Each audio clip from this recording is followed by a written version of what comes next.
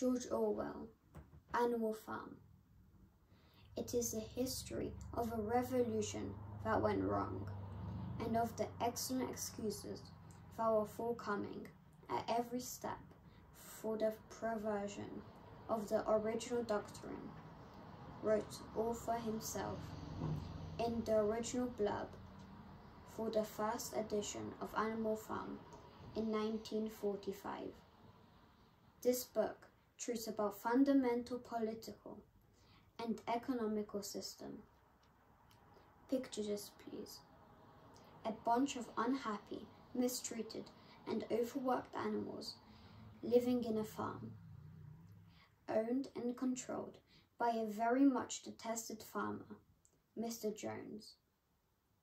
One day, the animals decide to rebel, throw him out, take over the farm, and install new rules which will apply to everyone.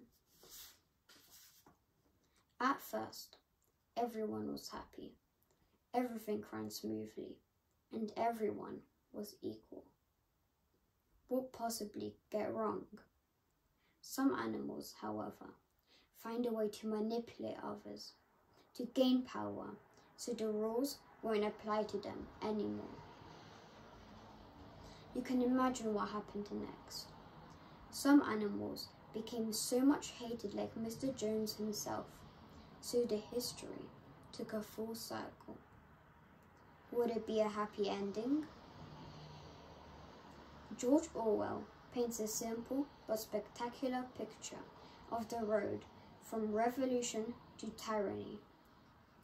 The events of the story are the allegory of the Bolsheviks' overthrow the Tsar in order to establish a communist regime.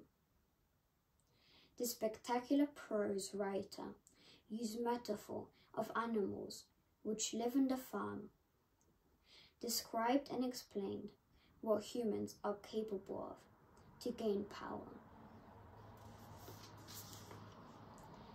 My favorite character in this book is Moses, the raven, because he overlooks all animals.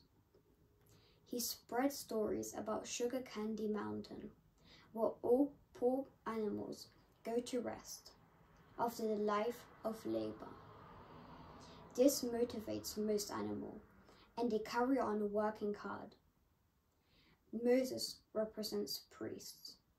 Priests look after and support morally people into the road to heaven. The moral of this book is that all animals, humans, are equal, but some are more equal than others. This story is much alive in present time.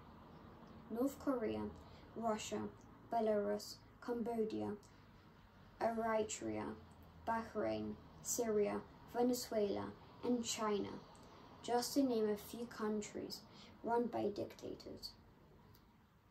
People suffer inequality, many working hard for few. But above all, their freedom is compromised in many cases. Everyone should read this book to have a wide understanding of the true world around us, to have an opportunity to choose in which system we would like to live on.